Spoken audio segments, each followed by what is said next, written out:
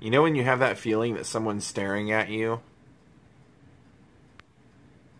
I have that feeling right now.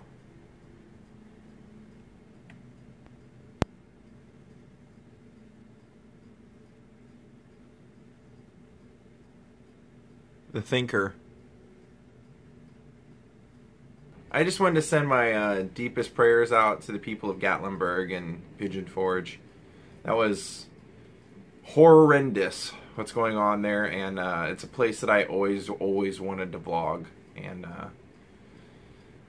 looks like a lot of it's been destroyed, and hopefully it'll be rebuilt, and hopefully the people there are all safe. And man, sometimes you're just not ready for some tragedies, and that's one of them. Just watching a historical landmark and just all around goodness town just reap the terrors of fire. Keep him in your prayers, please, if you're a praying person. He's gotten more proactive with hounding me. Who was just scratching at my legs? Who was doing that? Who scratched me in the legs? Hi, bud. You want to go to the park today? Okie dokie. Alright, we're hitting the park first. I don't need a mutiny on my hands on my own house. Gotta keep my buddy happy. He didn't get to go to the park yesterday, so let's do it now.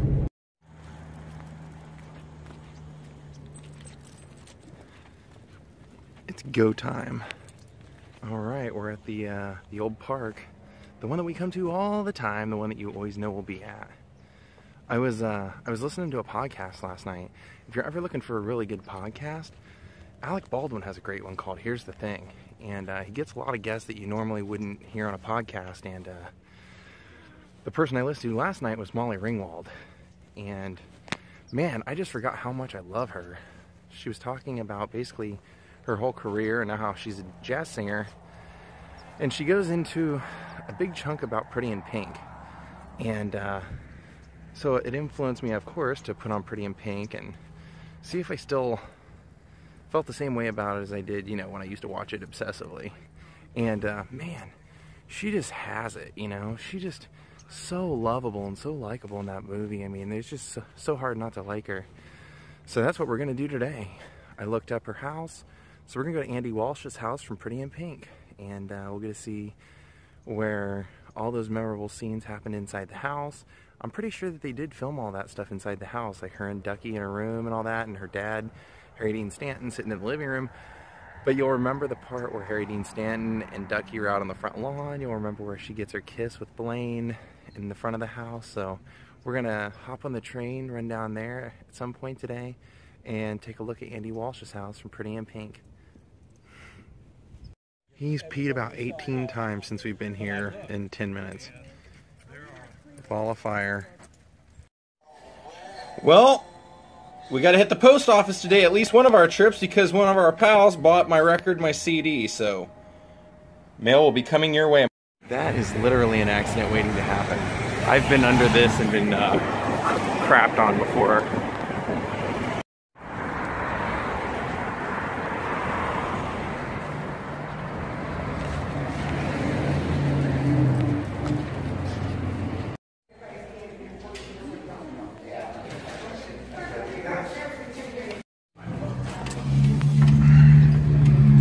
Done. Let's take Ja home and hit the train. That mural's been here forever. As long as I've been here, it's been there. There you go, Neil Jones. Pay for the payphone. You know, there are two kinds of people in this world.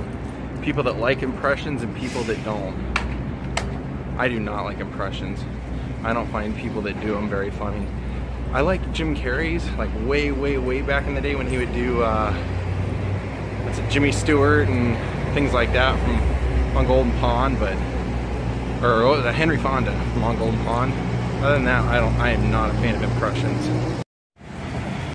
Wow, Pantages looks amazing right now. Check that out. Alright, time to hit the train. Today we're going to another iconic house from one of my favorite movies of all time. One of those few movies that every single actor in it is pretty much stellar. Pretty in Pink house.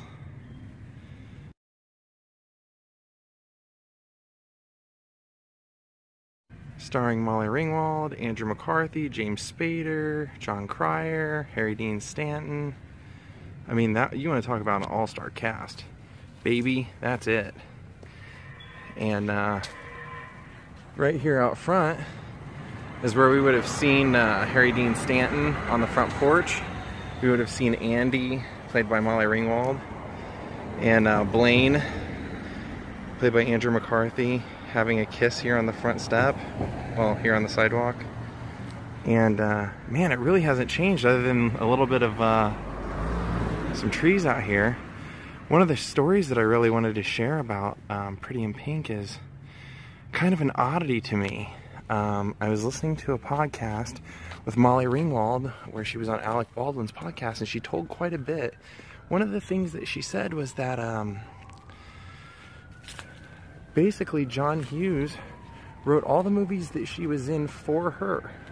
What had happened was, so basically what she said happened was that John Hughes had signed with a new agency, and they sent him over like a flip book of different actresses, young actresses.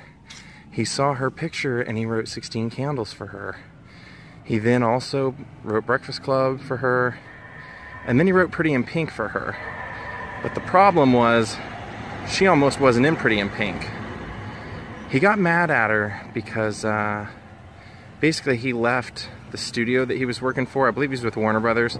He left Warner Brothers to go to a new studio, and even though he wrote Pretty in Pink, he was not going to be directing it, and she still wanted to be in it because it was written for her. And basically how she said it is, when you were close to John, you were never close to John. And she said that though they were extremely close and he saw so much of her in himself, or himself in her, that he saw it as disloyal for her to be in this since he wasn't directing it, and tried to get her kicked off the picture, and actually wanted Jessica Biel, who had been in Flashdance, to be Andie. And Molly Ringwald really had to fight for it to become Andie, which is crazy because she, like she said, the movie was written for her. Unfortunately, she said that was just dealing with John Hughes, is that he was one of those people that if you were in his world, he felt like he owned you. And God, I've been in that situation.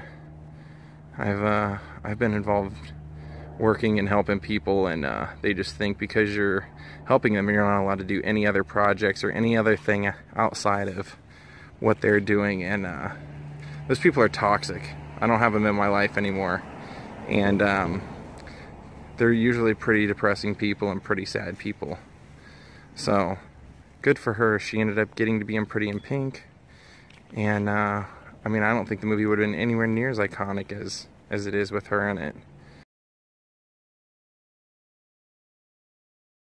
Plus, I'm a huge, and I mean huge, James Spader fan. Now, I actually worked, the very first movie I ever participated in as an extra for a friend for a movie that he wrote and got financing for, called Carlos Spills the Beans. And he was a friend of Harry Dean Stanton's, and Harry would be in every single movie this guy did, no matter what the budget was. So I actually got to spend a little bit of time talking to Harry. Really, at the time that I met him, I only knew him from this, so it was kind of cool to meet him like that. But then after I watched his documentary, and I realized how prolific and how amazing of an actor he really is and was. And yeah, go watch the Harry Dean Stanton documentary if you haven't seen it yet. It's amazing. Also watch him in Paris, Texas. In Pretty in Pink, you'll remember there's a part where they refer to Andie as a girl from the wrong side of the tracks. Here's a shot from across the street of where I'm at right now, and this is the intro from Pretty in Pink. You guys can tell there's the street we're on, and there's Andie's house. They weren't kidding. Her house is literally on the other side of these tracks. Can you tell that this used to be the Pasadena Bob's Big Boy? It did. The one time I tried to come here, they had just closed like 2 days before. You can probably tell by looking at that, that was a Bob's. Check that out. The Fair Oaks Soda Fountain. 100 years. Wow, this is so cool.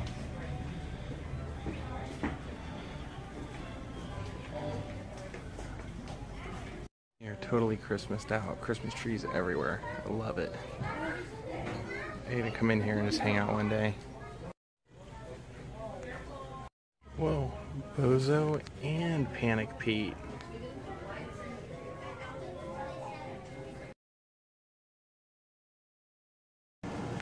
One thing I did want to say about the Gatlinburg and Pigeon Forge fires is, in this particular case, I thank my lucky stars for people that are vloggers, because since it's a good chance, you know, I'll never get to see those things, at least not in the original form.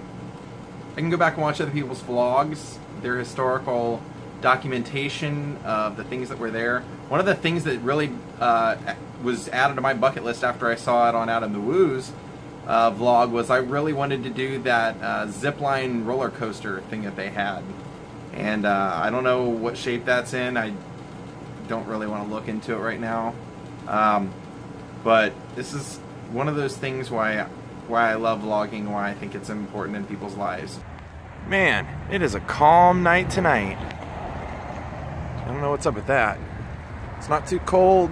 Nobody outside. I mean, nobody walking around. I don't get it. It's just me and this guy. Yep. I hate to promote, but man, this deep dish thing is amazing. I'm telling you. The deep dish from Papa John's for my once-a-week pizza trip. Well, he was just laying there all tuckered out till I grabbed the camera. Say goodnight to everybody, Ja. Ja says goodnight, guys. Vlog over.